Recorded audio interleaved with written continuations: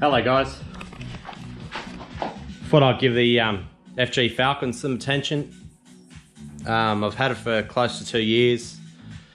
Yeah, G6E turbo, Mark 1 2008 model.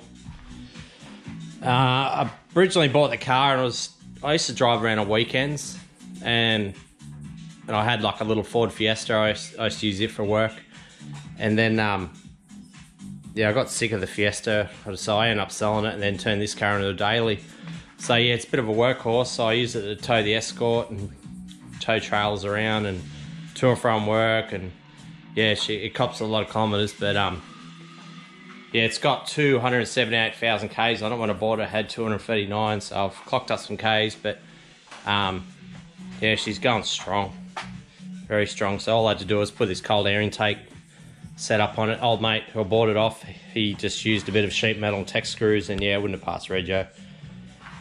So yeah, got that done to it originally when I bought it. It was sitting way too low at the front. He had the factory struts in it, but he put King's coil springs in it, and it just is ridiculously low, like your bottom out and speed bumps, like going through shopping centres and stuff. So I put XYZ adjustable McPherson struts in it. That solved that problem. Got it lifted up a fair bit, and on the back it already had the XYZ adjustable rear coil, so lifted it up a bit, but I think the coil's starting to sag because I've almost run out of adjustment to go up. But where it's sitting now, it's pretty good.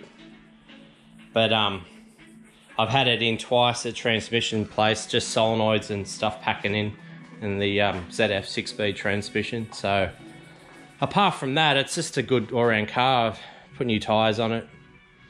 Went up the biggest tyres I can literally get on the back, 275s. But yeah, it's been a really good car. The exhaust is factory. It's just got a muffler delete.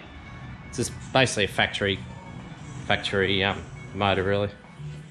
Nothing's been pulled apart. Just the basic stuff, the basic mods. But what I do to it now, I've noticed the originally when I bought this, I used to have a BA Mark II GT and had the bulge in a bonnet, and I always liked that in the Falcon, so I ended up buying another bonnet for it. And I repainted it in this colour, which is Lightning Strike Silver, but as per usual with when it comes to silver paints, they're difficult to match, apparently. So I was pretty devoted. I got a small pot of the paint mixed up, and then I painted the bonnet and didn't match up properly with the guard, so I had to blend it in, which sort of worked okay. But now I'm starting to get a bit of clear coat starting to come off, so I'm gonna have to take it right back in those areas. And so what I've done, also, yeah, the boot needs painting. It's gone for. The car's mostly under shelter, even at work and when I got it at home. But yeah, this area here sort of is closest to the sun in the carport. So the boot's got to be repainted. I won't do the bottom section, I won't do the top. I'll do the roof. But this is basically just a cover up, really. Eventually I want to paint the car properly, but I've got a bit going on at the moment. I've got the Escort. I'll have to get it through engineering, and then I've got the XB coupe. So yeah, this thing's just going to I'll just keep it nice and tidy, do what I need to do to it, and eventually I'll give it a full respray. But I want to do it properly. I want to have a bit of time off work, and I don't want to do the little rush job. So eventually, yeah, I'll have to take all the paint right back heaps. It's going to be a big job, but at the moment, yeah, I'll just do little things to keep looking all right.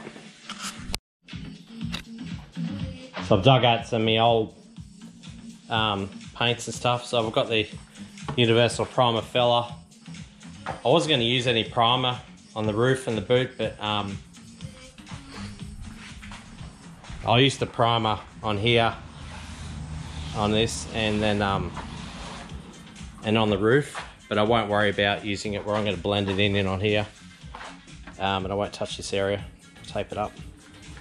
But yeah, here's the paint I got mixed up. Turns out it was Moon Dust Silver Metallic. It's meant to be Lightning Strike Silver, but when we got Lightning Strike Silver, we tried matching with this paint, yeah, it was different. So it's either faded, or I don't know what's going on, but the panel beater, we both looked at it and that was the closest we could get. to being a similar colour. So eventually when it comes to time, I'll just do the whole car in one. I'll get one batch of paint mixed up and I'll do the whole car properly. And I'll run out of this plastic stuff. Spewing. Generally, when it comes to doing the clear coat, no matter what you do, no matter how hard you try, you always get dust in your paint.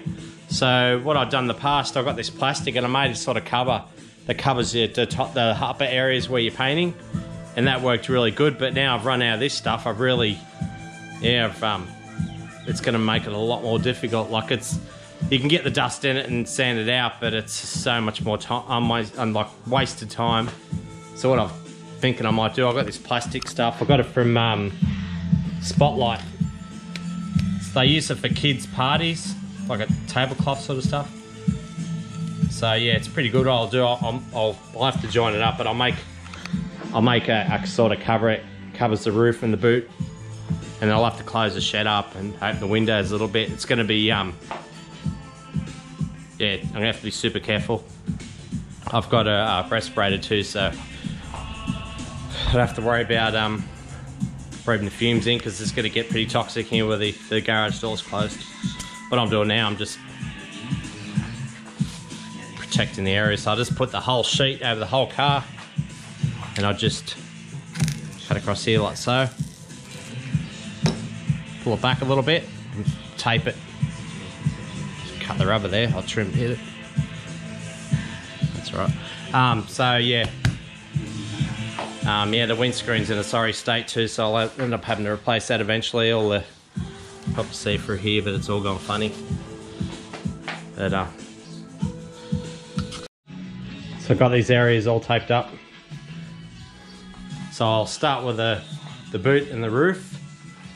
I'll clear coat the guards later when it's ready to do clear coats, because I'm only going to get overspray on it. So yeah, I've got this 600 grit sticky back wet and dry paper. So I'm using the DuraBlock, the soft blocks. So I just sandpaper ready, put it there, get it ready. And yeah, I'll just give it a dry sand, not going to worry about wet sand. I have to correct here too. Paintless dent removal tool will fix that. But yeah, just basically a scuff up, and a good scuff up on this. And when it's ready, I'll just use a bit of, I've got this adhesion promoter. But yeah, I wouldn't use it in the whole car, but I'm only just, I have got primers here. But this is just a rush job really. It's gonna have to be done properly regardless of what I do now, but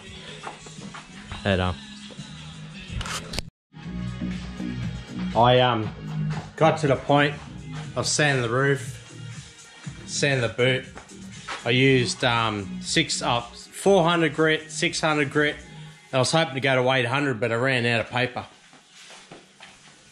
So I ended up going 600, 400, 600, then 1,000. So I went to use my primer and got this primer filler here, and I went to use this hardener, and it's not the right hardener. The stuff I had went hard, so I had to throw it out. So yeah, I had to go to Auto Shop and Auto Barn and bought this primer filler. It's not my favourite because it doesn't come out as smooth, like it doesn't atomise as well in spray pack.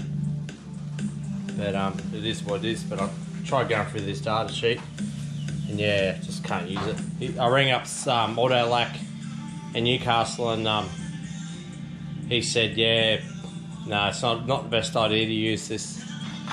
That harder, it's meant for the 2K like primer, like paints and stuff. So bugger. So what I just have to use this primer filler, and it's pretty hot here at the moment. It's like 38 degrees, so it'll set pretty quick. So I'll put that on. Now, whilst I'm hooking the watermelon at the moment, it's on special at Woolies at the moment. So yeah, I'll put this. I'll put the primer on it. And whilst that's setting, I'll put I'll make make it like a cover over top of it. using this table mats material. Made this enclosure like a cover, it goes over the car. No matter what you do, you're always going to get dust and rubbish falling in there, so I keep all the doors closed, put all my PPE on, respirator and stuff, and then yeah, it just helps heaps when it comes to getting less dust in your clear. So I'm just waiting for this primer to go off completely. It's come out pretty smooth. I won't need to do much to it.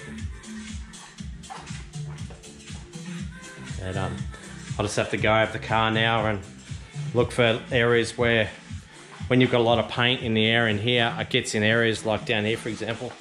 Get on those wheels, get in everywhere. So just have to go over it now and make sure it's all good. Let's get the paint ready. Looks bloody nice.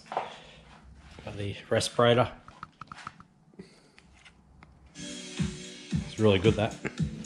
I bought one off eBay in the past, and it just, yeah, you could still smell the chemicals in the air. I thought, yeah, no, that's not good. So yeah, that one there, you wouldn't even know. Like, you could be in and it could be really fumey in here, and you just feels like you're breathing fresh air. So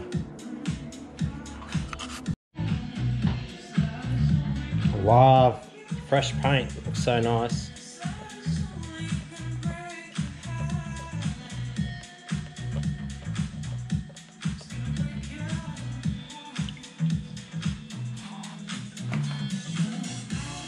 Yeah, a little bit goes a long way. More so with 2-pack paints, but this colour, yeah, won't need a lot of it because it's grey underneath, so.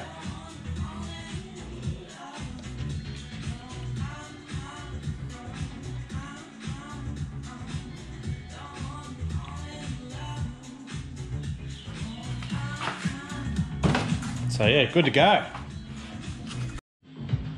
Giving it 2 coats. Almost looks like it's ready.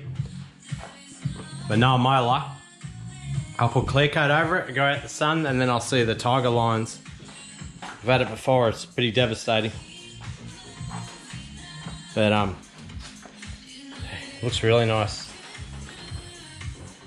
So I made the mistake in the past. I put clear coat on way too soon. Well, may not have been more so how soon I'd done it after I put this colour in, the metallic colour, but it's how much coats I put on for the clear straight up. I put on too thick, and yeah, I got a condition they call mottling, where all the flakes in the paint all gather up together. Then yeah, it's doesn't look too good. The Escort's bonnet's actually got it. I was doing the Escort before a night shift, and yeah, set the timer up between coats, and yeah, I got too generous with the coats, too short a time, in a rush, getting ready for night shift, and yeah, got mottling in the bonnet, so, but the rest of the car's alright. Finished.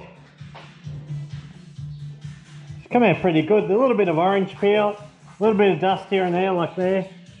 But yeah, the boot came out amazing. It's like glass. Trying to get a good light where you can see it, but yeah, it's come out really good. Pretty happy. A little dust there. It's got to be expected, but I've got the respirator on because it's pretty fuming here. I can't open the doors and that because all the dust will just come in and cause some dramas. But yeah, it's well worth it. I use this light here. I didn't get any mottling either, which is a good thing. But I look at it here, and yeah, I can't tell the difference from this point from the original colour and the new paint. I'll have to wait and see when I get out in the sun.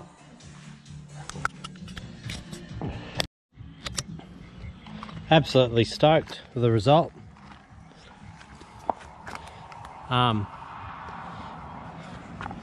The only way I can tell the difference is that there's a bit of orange peel in this new paint. The old paint's it's got no orange peel. So yeah, maybe it might be a different story in the sun, but that's bloody well close. So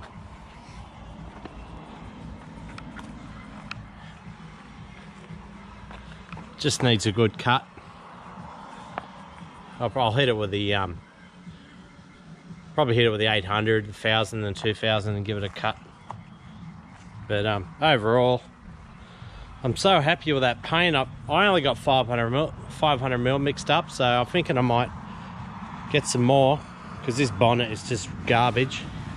So when I was making the turbo manifold for the Escort, that got grind and sparks on it. Stupid. I had the car parked nearby.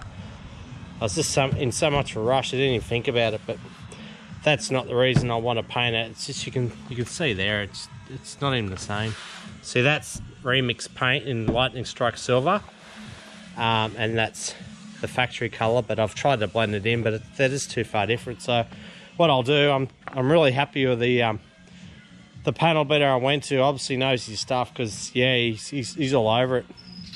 He mixed up the paint, and yeah, it's so close to the factory paint. So what I'll do, I'll get more paint mixed up, and when I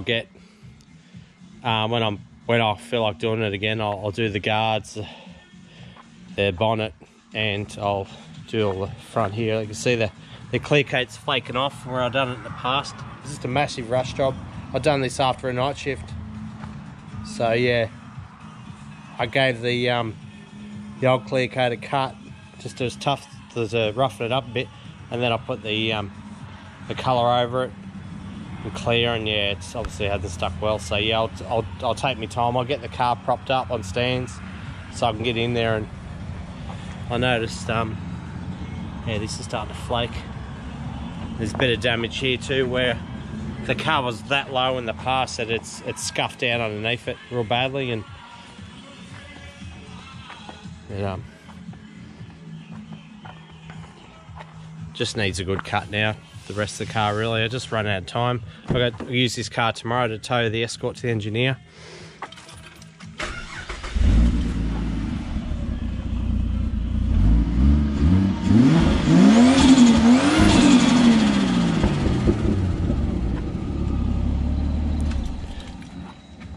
Yeah, doesn't go as hard as the Escort, but sure as hell it's good enough for a daily driver.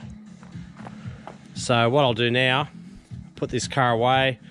I have to put the Escort in the trailer tomorrow and take the Escort to the engineer. Hopefully he passes it, and then yeah, get back to work on this old girl. And I'll leave it locked up here tonight. And, the Escort's all good to go. Sitting there parked up, waiting as usual. I'm always waiting. You book it in with the engineer, then it's all a matter of time when he's free to look at it again. But hopefully if he passes this tomorrow, he gets the paperwork through to me, I'll get the blue slip, and then yeah, sweet, I'll be driving the old girl. So yeah, I'll wrap it up for this video.